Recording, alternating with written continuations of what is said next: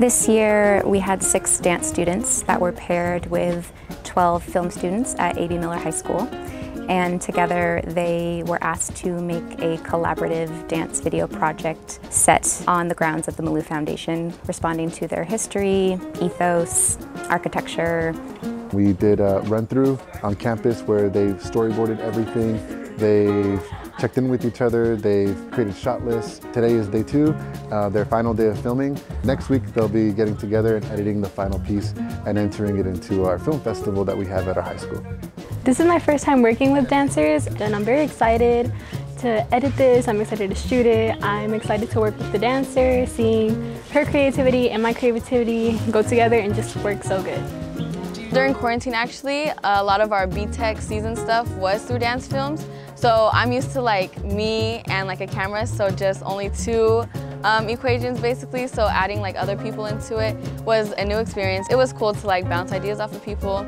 It was definitely challenging at first because at first it was oh, I get a little bit nervous when I'm in the cameras, especially because they were really being close to me. But after a while, you get used to it, and it's really fun. It has to be a dance film. It's in this environment, and you have to put the 2 together, and you got to work with people who know about dance, and you have to share what you know about filmmaking, and then watch the process happen. So. Oh, this is the one for sure. I've just been super excited to partner with Home LA again in this way. We come together with them. They provide a resident artist. Sam Moore began working with our students, talking about how to create work in a site-specific place. We were able to come to the Malou Gardens and actually tour Sam and Alfreda Malouf's home to get a sensibility about what art making meant to them. And then finally just coming out to the space and being able to decide where the students were going to film, and then further collaborating with our film students in terms of shots and deciding what the work should look like and what it should communicate on film. You could keep it on me, and I'm gonna walk towards the log, and now you're gonna come out this way, and I'm gonna do the same movement. Okay. So my dance film is about mental health. I had my own struggles with mental health. I want to portray through my film that mental health is important. It's just as important as your physical being. One of my sites that I chose was the circle with a tree. The circle, to me, represented this process of repetition, and everything you do, no matter how many times you do it, you're not able to get yourself out of this dark space.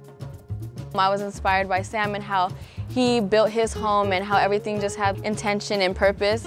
So with my life experience, I've had to move a lot in the recent years, and how I've just learned to adapt and overcome certain challenges that came with it. So basically my piece is these different pathways, and each one is a progression. Just being able to be in a place that's so peaceful, but then also to be able to present to students that you can make a living making art, for me that's really incredible. Honestly, just being out in nature, I feel a lot of the times we as people were just so consumed in our phones or our everyday responsibilities. So being able to just be out here and feel the sun and listen to the birds, feel the wind, it's just really great. You get to feel the space around you. It's a whole different environment. It's not like taking a class. I for sure would like to do another one. I definitely would like to do another one. It's really fun.